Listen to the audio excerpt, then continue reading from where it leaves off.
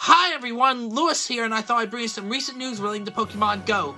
If you like this video, please hit the like button. Be sure to subscribe to my channel and hit the bell for alerts when I upload new content to the channel, especially those with disabilities similar to mine.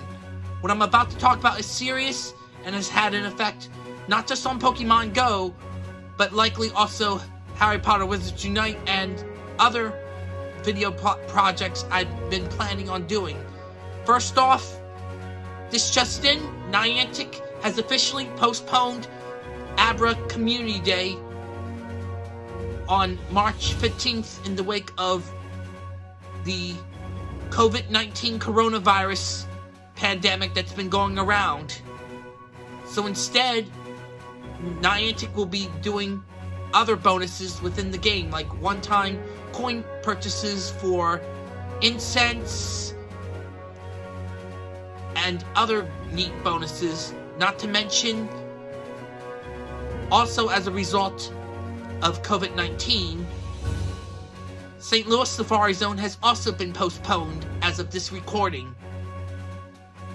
And of course, as of this recording, Niantic doesn't know when either St. Louis Safari Zone or Abra Community Day will be rescheduled and will happen within the game. And of course, this also affects my other projects. Like, I was originally supposed to go to the Travel and Adventure Show this weekend, but because the City of Philadelphia has ordered a temporary ban of large gatherings for 30 days, that's out of the question. Also affected by this is Beneath the Sea, which was supposed to be in 2 weeks in Secaucus, but I found out last night it's been postponed and moved to the weekend of October 10th through the 12th.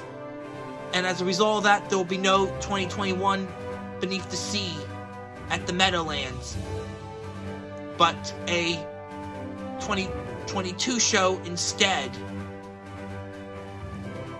One more thing, I do apologize if things have been slow lately, especially what was going on as of lately and been dealing with anxiety, but I will have some videos to make up for this scrapped project, including Community Day, in the works. Thanks for watching, everyone. You can also follow me on Instagram, Twitter, and Facebook. And remember, it's time!